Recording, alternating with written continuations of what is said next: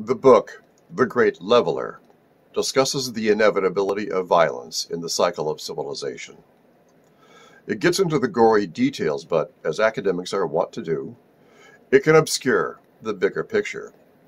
Here is the cycle of civilization. Roving gangs force individual, able-bodied men to sacrifice their flesh, blood, and bone in an aristocratic militia defending their common territory. So-called property rights emerge. The aristocracy protects these properties in exchange for payment best characterized as property insurance premiums.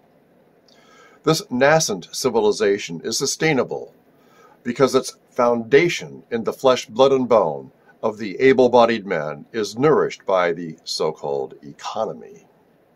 However, as the civilization's wealth grows, the aristocracy seeks to unburden itself of both the need to pay its own premiums and to sacrifice their own flesh, blood, and bone.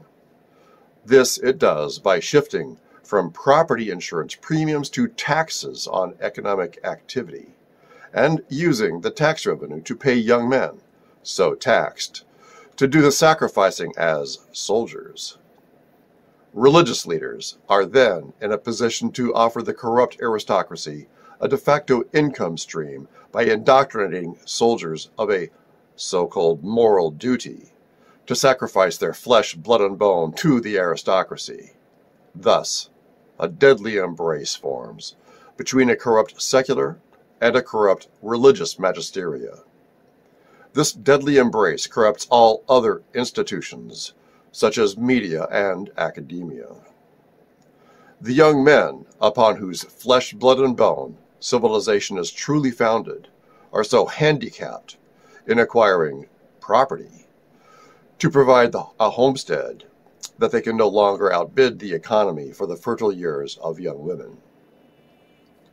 The Great Leveler then tears down civilization until young men are once again able to outbid the economy for the fertile years of young women.